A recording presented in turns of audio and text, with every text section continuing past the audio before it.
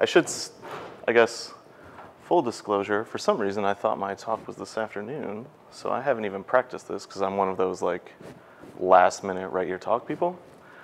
So I make no guarantees on how short or long this goes. But hopefully it'll be interesting. I'm going to be talking a little bit about this over-sensationalized title of spanning the IoT developer chasm. I think that's one of those situations where it's like, how do I get my talk accepted? Let's make this title really out there. But basically what I want to talk about is kind of this idea of maybe some advantages of finding an end-to-end solution within your IoT applications using a single programming language, potentially. So with that, I guess, just real quick, I'm Kris Borchers. I run the JS Foundation, which was recently launched in October out of the Linux Foundation. And I'll talk a little bit more about what we do as well once we get going. So I will go ahead and dive in here. So like I said, I think Chasm is probably a little bit of a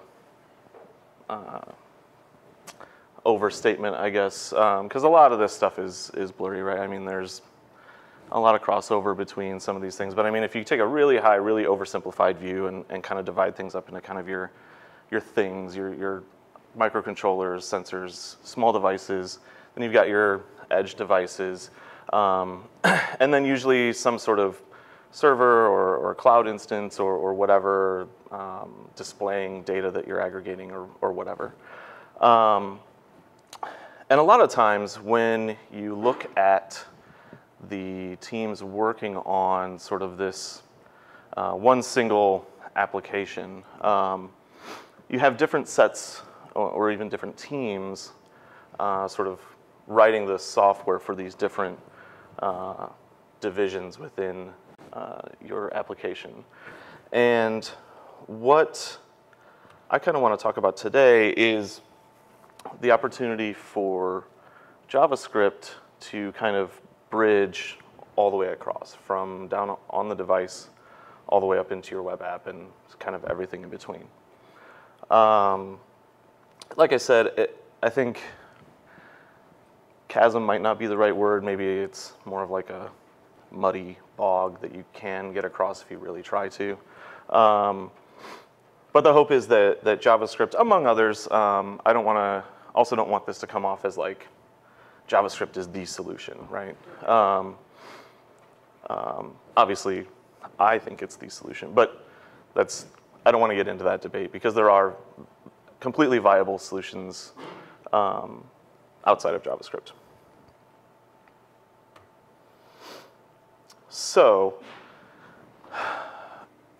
yeah, so what I was kind of getting at there is, so with these, with JavaScript, so client-side developers have already been kind of moving into other areas thanks to things like Node. So I mean, we have JavaScript developers that started out just playing around in the browser are now writing pretty complex applications on the server side in Node. And a lot of those opportunities are starting to present themselves within the IoT space as well. And different projects sort of starting to pop up where JavaScript developers can translate their skills into those areas as well. And so what we're hoping to see is that JavaScript is starting to become this kind of unifying language across that entire software platform for IoT, and gives you that opportunity to have all of your teams or even one team all speaking the same language. So whether you're building from scratch or modifying an application, changing your APIs, everyone's talking the same language. And a lot of times that helps you tap into other ideas that maybe you wouldn't have been able to if you have your C developers doing one thing and your JavaScript developers doing another. So why JavaScript? So this is kind of, I guess, just sort of making the case for that. So looking at some surveys, so this is the most recent Stack Overflow developer survey results. So JavaScript tends to top the list there with 55% of questions being tagged as JavaScript. Also in terms of their top technologies, JavaScript tends to top the list there. And what's interesting is they actually break up their top technologies a little bit further than we would. So things like JavaScript, jQuery, AngularJS, all of these different frameworks and things that are all JavaScript, Node.js even, are all separated out. And so if you combine all of the things that are JavaScript in their survey, then it's kind of becomes even clearer how popular JavaScript is. Now, you could make the case that people just struggle more with JavaScript, and so they're always asking questions on Stack Overflow, but I'm going to ignore that side of it and just assume that it's really popular. So obviously, this is where kind of the JS Foundation comes in. So our sort of entire purpose is to support the JavaScript ecosystem and really everything outside of Node Core. So there is the Node.js Foundation as well. We partner with them. They support Node.js itself, and then we sort of support the entire like innovation layer on top of Node, as well as the browser, and now into IoT as well. And so this is kind of our sort of pitch about the JS Foundation. I won't spend too much time on this, but basically what we're trying to do is create this center of gravity for open source JavaScript. Those that are familiar with JavaScript in the room probably notice how chaotic kind of the entire ecosystem is. People reinventing the wheel all the time.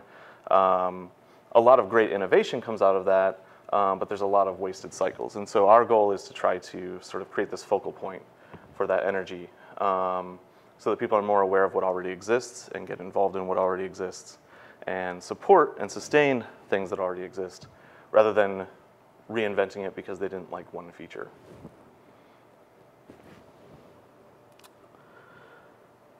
And then just a couple of stats that I just love to throw out because a lot of times people don't realize some of these things. So things like jQuery, where people are all like, oh, nobody uses jQuery anymore. But when you actually go and look at online usage from places like builtwith.com or whatever, jQuery is still on 80% of the top million sites, and it's still on over 18% of the entire internet. Which, I mean, you think about that, and that's a huge number, but then like to further illustrate that, if you look at our CDN numbers, 36 billion downloads a month of just jQuery. So these are meant to just illustrate, like, I mean, JavaScript is everywhere. People love JavaScript, and even when they think things go away, they haven't really gone away. So our community, we have 23 open source projects spanning multiple segments of the JavaScript ecosystem. So that's everything from the client to the server into IoT, and that's where we'll focus here in a second. And then for those familiar with JavaScript and the Node ecosystem, NPM is sort of the package management system for Node. And our 23 projects are downloaded over 80 million times a month just from NPM. So that's outside of those jQuery numbers. And here are all those projects. I'm not going to go through this whole list. But if you do anything in JavaScript, you probably recognize a number of these logos. But really, what I kind of want to focus on are two projects that are becoming prevalent in the IoT space for JavaScript. And those projects are JerryScript and Node-RED. So both of these projects are JS Foundation projects. They came into the Foundation when we launched back in October.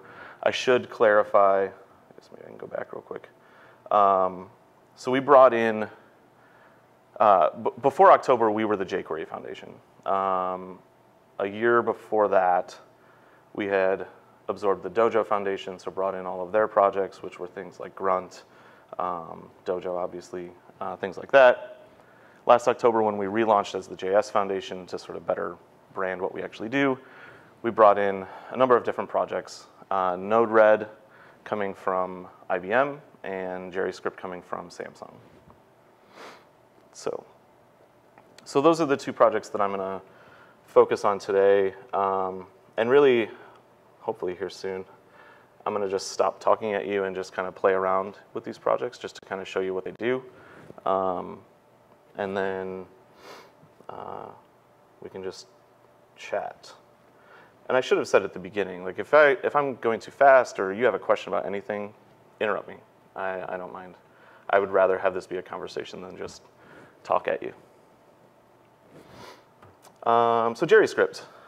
So you've probably heard this a few times. I know I saw at least a couple of talks mention JavaScript. But it's a super lightweight, fully ECMA 5.1 compliant JavaScript engine. So I think someone mentioned yesterday that it is behind. So ECMA 5.1 is about 2 versions behind kind of the latest. That doesn't concern me too much at the moment because a lot of the stuff being added to the language, in my opinion, I mean, there's definitely useful things, but a lot of it's kind of sugar and kind of just making some of the APIs easier to use, which are good things. But I don't think there's a lot missing. Maybe typed arrays would be nice. Those are in one of the later versions. But for the most part, you're not missing out too much on it being a couple versions behind.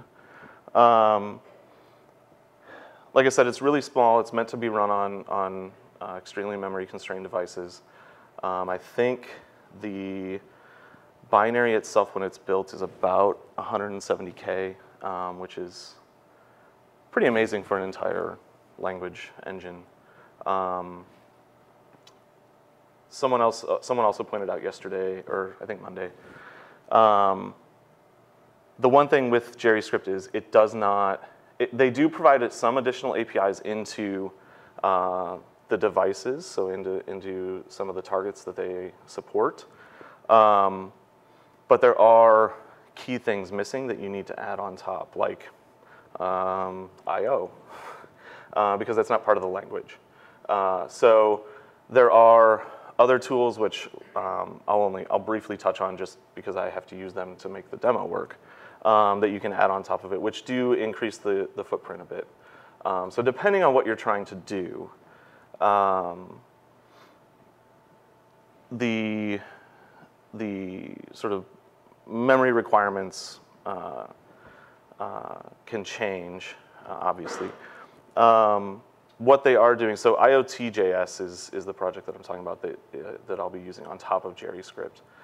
It's another Samsung project, and they're starting to focus a little bit more on that now to make it more modular so that you only have to pull in the pieces you need to keep your size down. I didn't bother with that for this because I'm just building it for Linux, so I don't need a tiny footprint. But yeah.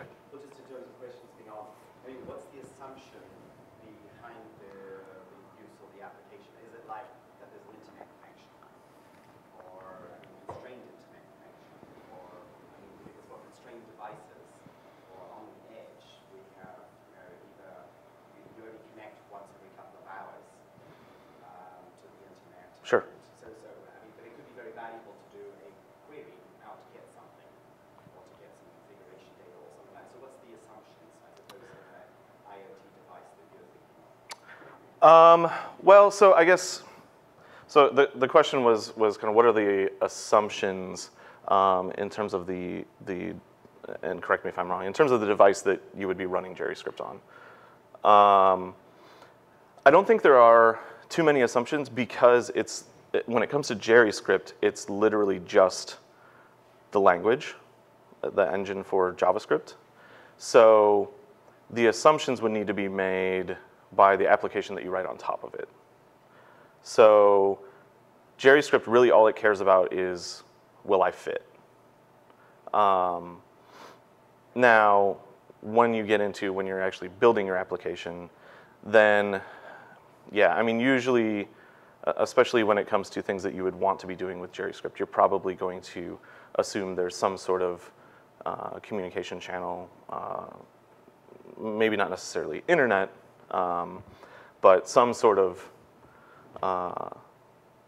I/O to either call back to another application. One of the things, and I wasn't really going to get into this, but one of the things that I've been trying to convince some of them to think about is what I would love to see is sort of this idea of application composition across your IoT devices. So basically spreading your compute across all of your devices.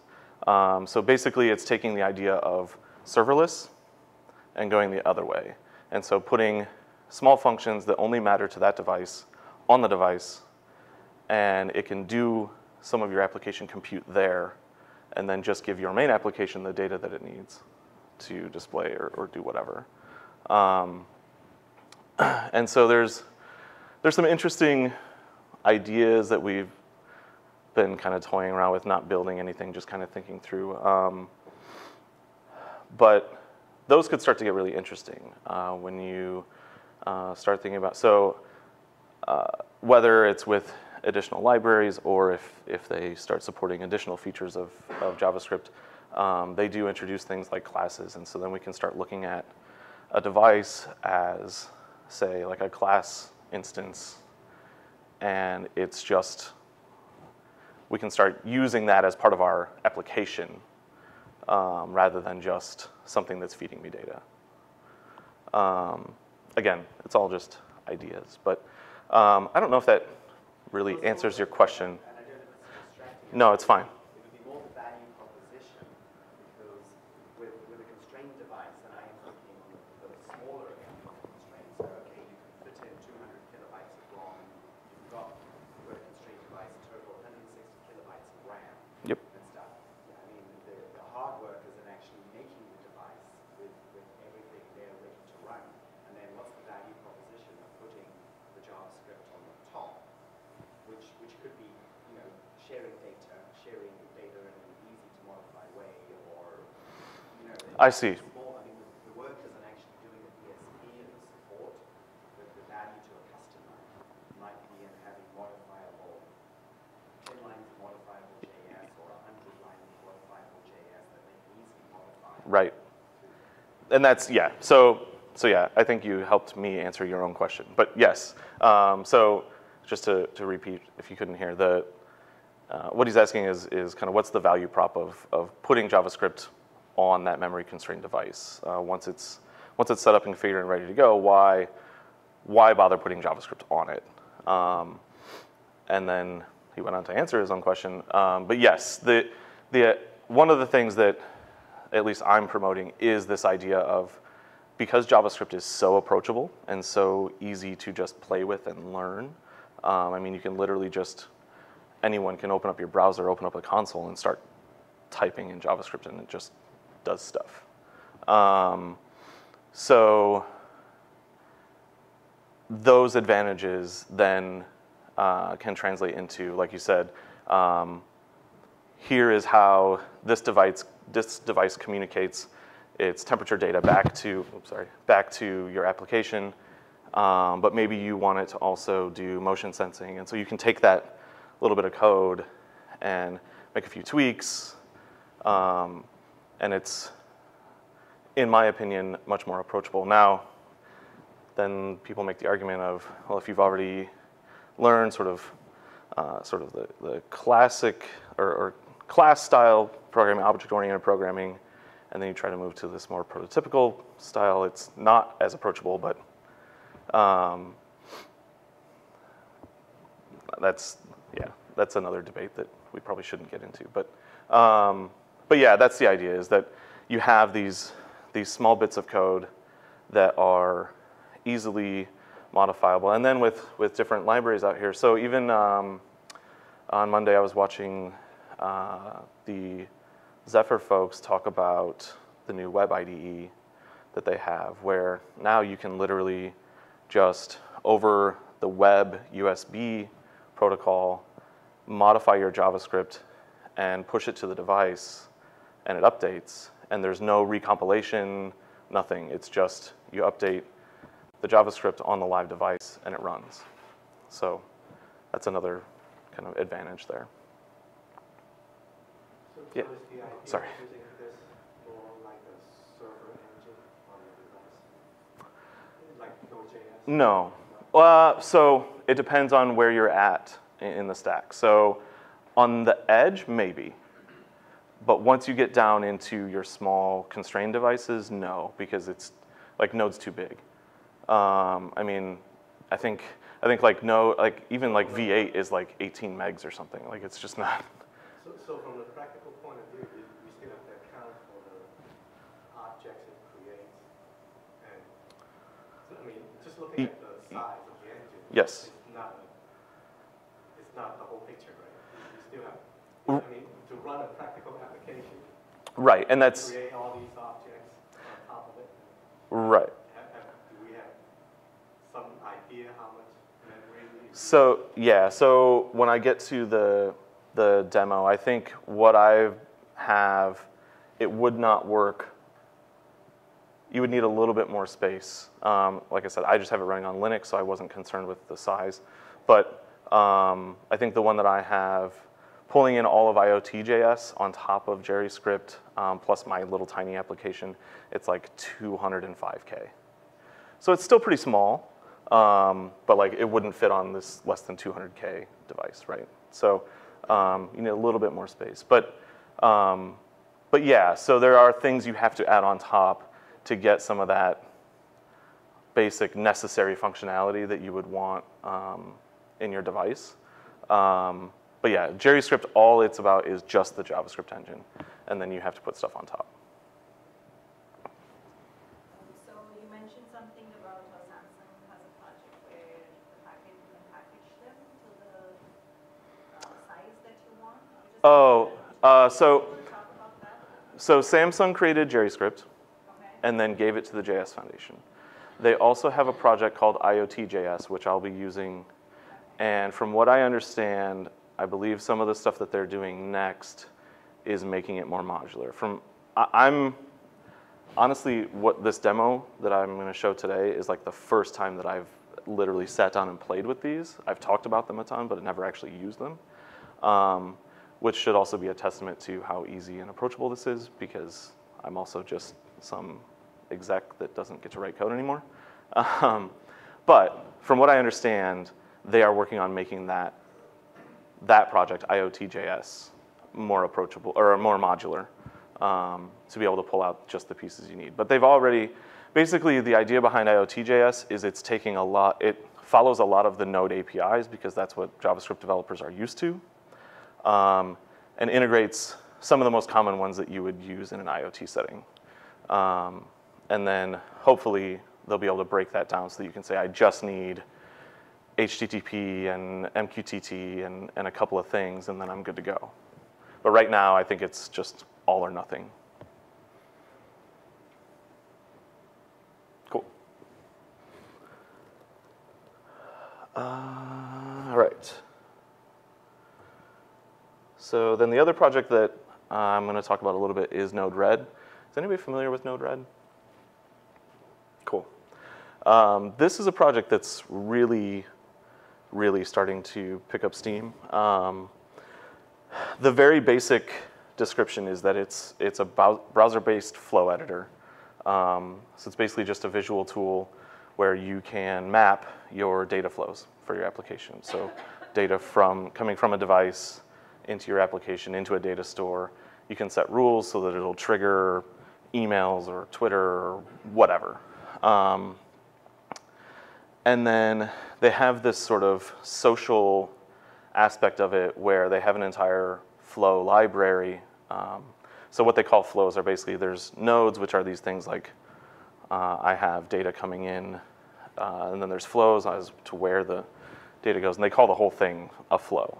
And so they have, I forget the number, I'll pull up the website, but hundreds of already pre-built shared flows.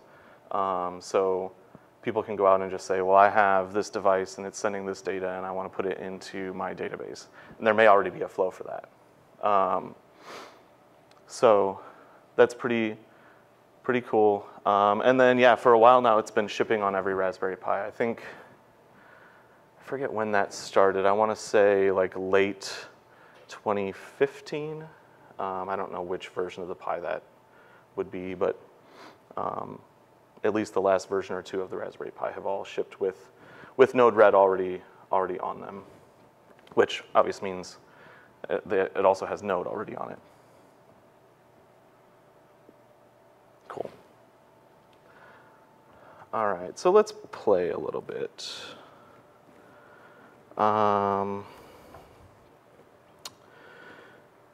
So, because I'm running on Windows, I mean, everyone here realizes how terrible it is, like, working with IoT devices in Windows, right? Like, it's just miserable. So I have a VM running Ubuntu. Let me clear that. So basically the idea of this demo, and I just threw this together last night because I wanted something a little more interesting than me just talking. Basically the idea is you have some device recording temperature data, and it's sending that data back every second. And then within your app, whether it's, so within your Node-RED instance, say you have that running on some edge device like a Pi or all the way up on a server, whatever, is monitoring those temperature readings and sending information back, telling it whether or not to turn a fan on. So super simple example.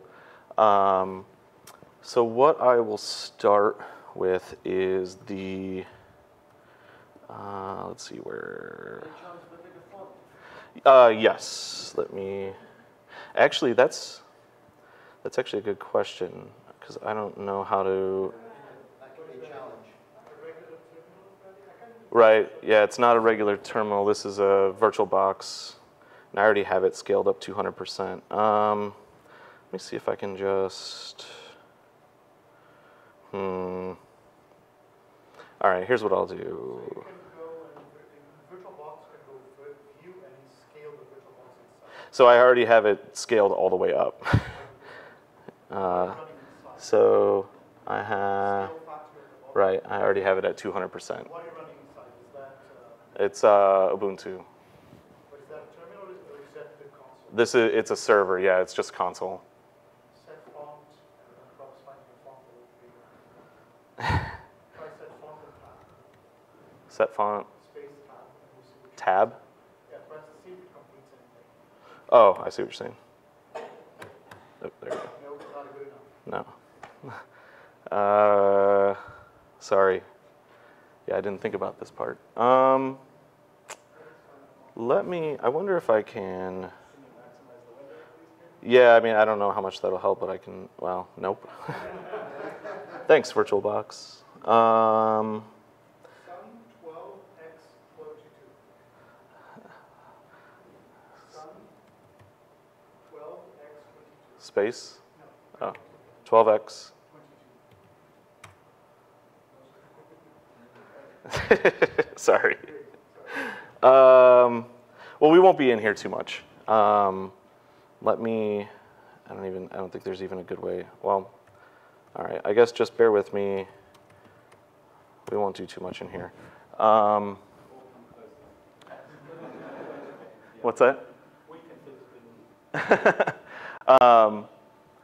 So this is a tiny JavaScript application that's meant to mimic a device reporting temperature data. So I didn't have a device with me. I was going to use just like an Arduino 101, and it's sitting on my desk at home.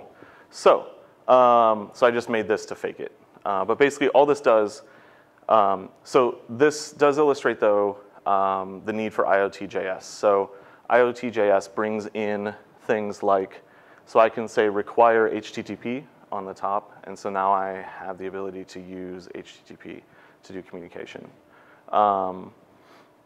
And then basically all of the rest of this does is it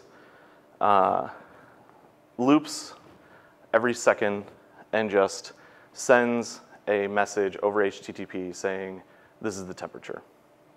And then when a response comes back, in here it parses that response and says, if it tells me to turn the fan on, I basically just turn my heat factor to negative because I'm just faking it, right? So, so then the temperature will start coming down, and then when it gets down, it'll turn the fan off, and it'll go back up. So that's kind of the idea. So that's all this does is kind of mimic a device monitoring temperature. Let's see. Let me bring that back down since that didn't help. Then, over on this side,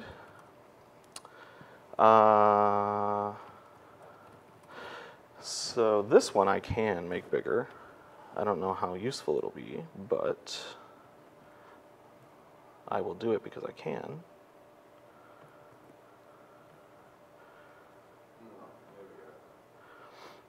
All right, so over here, this is where we're gonna, so that device is running in a VM. This is gonna be my Node-RED instance running on Bash, on Ubuntu, on Windows, on my local machine, and then they'll talk to each other over HTTP. So with Node-RED, it's super simple. You literally just clone, or actually npm install. So you need Node, Node.js. Once you have Node.js, you can just npm install -g for global installation Node-RED. And then anywhere you are, you can just type Node-RED, and it'll fire up your Node-RED instance, and it'll be listening on 1880 by default. So then we can go into a browser, and this should hopefully get the connection back. There we go. So this is Node-RED. Can we see that? Might be a little, let me see if I can. All right. Doesn't quite fit, so we'll just scroll a bit. But so as you can see, so this is the user interface side of Node-RED. Then Node-RED also has the actual server runtime running, which once you build your flows, you deploy your flow out to Node-RED, and that's what my device will be talking to. Okay, so what you can do is just literally drag these nodes on, and then configure them.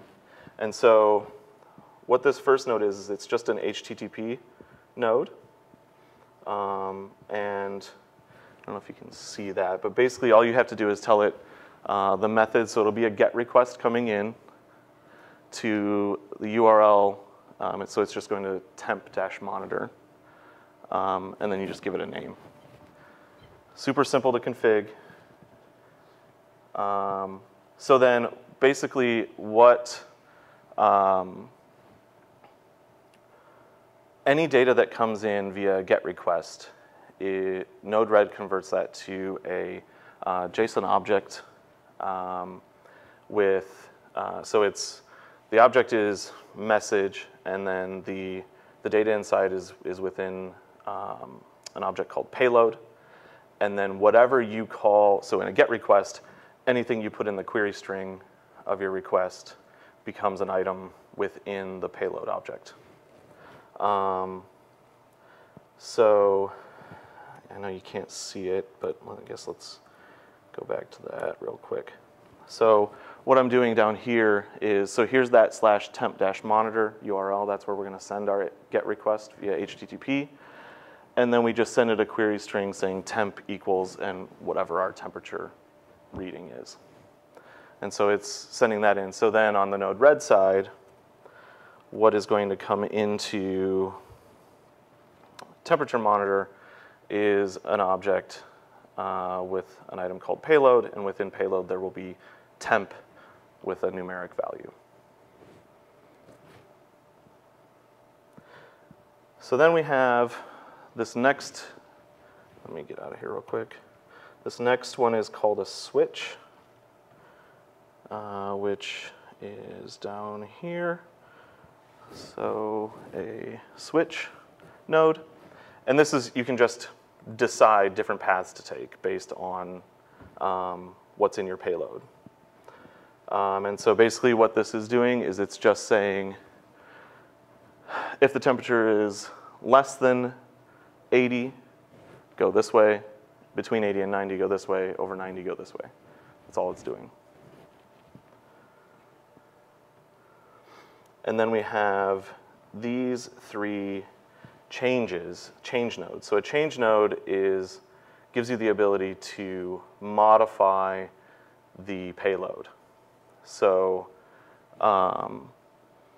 you can add things, change things, whatever, inside the payload, and then send it on to something else. And so what we're doing here is, if our temperature is below 80, we take that top route, we add a response that says the temperature's okay, and we also tell it to turn the fan off. So we set a new value. We set a new value of response to the temperature's okay, and a new Boolean value called fan to false. Similarly, at the other end, we say that there's a temperature alarm, and we say turn the fan to true. And then in the middle, it's just basically just kind of a, we could do more with this, but it's basically just the temperature is like hovering close to too high, so you could use this to like notify, let someone know like, hey, for whatever reason, this thing's starting to get warmer. What you'll notice here is there is not a fan setting because we don't want the fan to turn on until it gets too hot. We don't want it to turn off until it gets cooled off. So there's no reason to even mess with the fan in the middle. And then the last thing is it just generates an HTTP response. And so literally you don't have to do anything. You just say create a response, and it automatically knows to take whatever your payload was and send it back. And so that's why you modify that original payload however you want, and then it'll get fired back as a response. So and that's the whole thing. I mean, this took me, including like downloading, installing, and building Node-RED, JavaScript, IoT.js, writing that sample app, creating this flow, like an hour. And this is the first time I've played with it. So that's just to kind of illustrate some of the points I was making earlier around kind of the approachability of both JavaScript and some of these tools that have been kind of designed with JavaScript developers in mind, that are just easy to use, easy to jump in with. So let's fire it up. So over here, so basically all I need to do here is, let's see, here it is. And I know you can't see it, but basically all this is doing is, so I've built IoT.js. I can pass in a JavaScript file to IoT.js, and it knows that's what I want it to run once it starts up. So that's all this is doing, is it's just saying, run IoT.js and pass it my message.js file, which is that file that was too small for you to see. And so we run it. And so now it's just running on this 1 second interval, slowly increasing the temperature. You'll see it kind of bounce around a little bit. Right now it's just still saying the temperature's okay, the fan doesn't need to come on. Now we're seeing this temperature warning coming back from Node-RED because the temperature's starting to reach a little bit higher, and then we'll see. So of course, I've given control to the math.random, but here we go. So now we have a temperature alarm, and so you'll see the fan set to true, and so now, I don't know if you can see these numbers, but they're bouncing around at the high 80s, but now they're slowly starting to go down because our fan is on. And then once it hits back at 80 or 79 or whatever, it'll turn the fan off, and then our temperatures will start going back up. And there it goes. So just to clarify, you've got a device which is accepting HTTP requests. Correct. So you've got the server which the Node.js, the Node-RED is running on. Mm-hmm. And so that is doing the poll, the get. No. So the device is actually sending a GET request. So it's saying, here is my temperature, tell me what to do. Isn't that put? You could do put, you could do post. I used GET because it was easy. So it's But it's a get from the server right. with the data saying, yeah, I've got this, and it's telling, what do I do Right, with this right. data? So you could use a post, like, Okay, so, no, I'm just clarifying that. yeah. So it's a get from the server, it's going to the server saying, here, I've got this data, it's really saying, get my response. Yes, And then the server saying, yes. here, I've got a get, come in, and passes the data and stuff, and then responds with, this is what you do with it. Right, Oh, great. yeah. And then, yeah, so but then if you wanted to be storing that temperature data, it would probably make sense to do a post. Because now you're saying, take this data and store it. It's, yeah, I mean, In the post, you could also get a response. absolutely. And you, yeah, I mean, and you want to give it a response no matter what, even if you don't do anything with it, because so the HTTP object on the other end is going to be waiting on a response, because that's just the protocol, right? Like it's saying here. I mean, with a post, it probably doesn't care, but with a get, it's waiting on that response. And so that's why I used a get, because I know I wanted to tell it whether or not to turn the fan on. So yeah, so that'll just run forever. Probably a little oversimplified example, but because obviously this is set up for one device.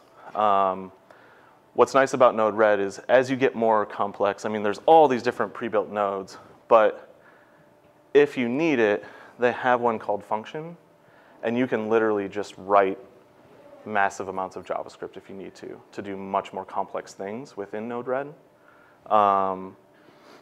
Or you can create your own new nodes. So is Node-RED running on the device? No. So the only thing on the device is, in this example, is JavaScript, IoT.js, and my little application that's mocking the data. And there would still be some little application that I would need to write to say, like if I was actually getting temperature sensor data coming in, I would still need to write a little application to actually take that data and send it rather than just mocking the data, but it's the same idea. But that's all that's on our device right now. And then Node-RED is just running on my machine, acting as like a server. It could, like I said, Node-RED ships on a Pi, so this could just be devices talking to a Pi. Node-RED is a little bit bigger because it does require Node, and Node is huge. What I'm hoping is that they are looking at other engines as well. It could be interesting to see if Node-RED could run on JavaScript and IoT.js, but it would have to be sort of like a Node-RED constrained, right? Like it would have to be, you wouldn't get all of the features of Node. So like in your example, I've actually got something, a project I've been waiting to do for a couple of years, an attic fan. Uh-huh. I actually have a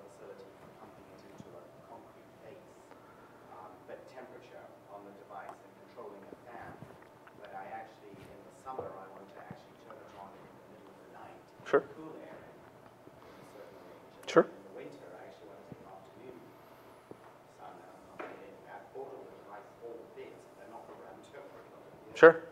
Yeah, I mean, you could probably, so the only things that you have to figure out are, so like, how would the data be coming into Node-RED, right? And so, I mean, this will do, I mean, it has, like I said, it has HTTP, MQTT, TCP, UDP.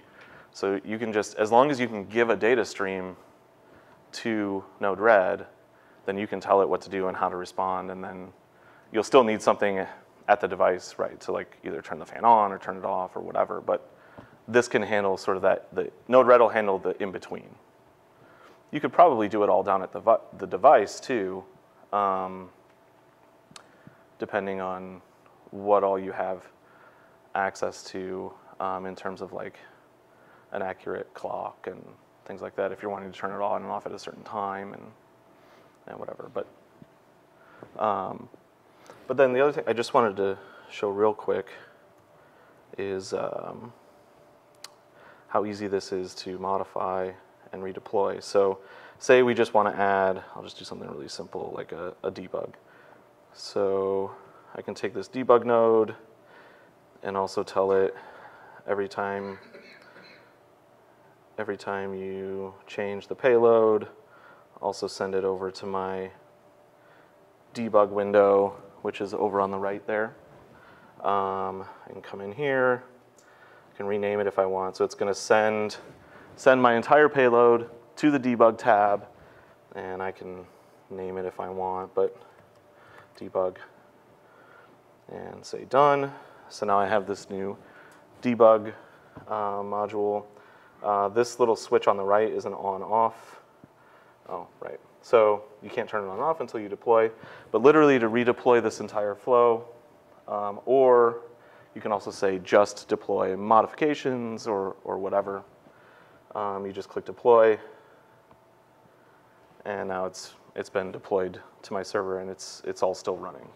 And then this green light says that my debug is on. So now, if we fire that back up, what we will see is not only the responses over here, but also our payload over in the debug window. So super simple to modify and redeploy. You could have just as well done that in midstream if it had been already running. That's a good question. Let's try it. So let's just say don't do that one.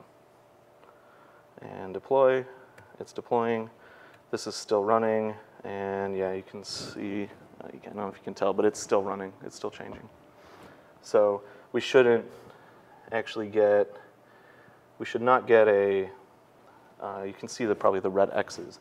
The alarm has exclamation points if it actually gets there. And we shouldn't see that because that's the flow that I removed. But the fan might be on because it looks like it's going the other way. But yeah, so just turn the fan off. It should come back, but I'll try to keep an eye on it and see if it sends that one out. But yeah. Does any of this framework that you're using support security or secure communication? Security in what sense? So, I mean, you can use HTTPS. So HTTPS is available? Oh yeah, yeah. Is it somewhat a lot bigger? I'm sorry, say that again? What's the size? Oh, the size difference? Yeah. So it would be no different because I'm using all of Node-RED, right? But Node-RED, you're usually a little less concerned about size because you're probably running it on a server. I think on the IoT.js side, On the taking the modularity you're talking about, today might not let you to compile out the HTTPS, but right, yeah. So yeah, on the device side, yes. So you can do HTTPS there as well, and that's already in that size that I mentioned because I'm using the whole thing. The hope is eventually we can cut out pieces and make it smaller, but right now that 35K or whatever is the whole thing. And it's just a subset of Node.js APIs. It's not all of it. But yeah, the HTTP that I'm requesting, like I could have told it to use a protocol, use HTTPS as the protocol, and it would have been just fine.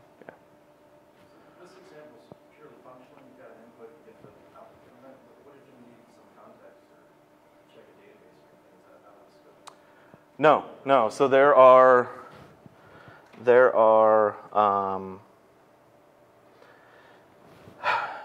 let me see here. Oh, I'm over on that one. Let's see. So I know,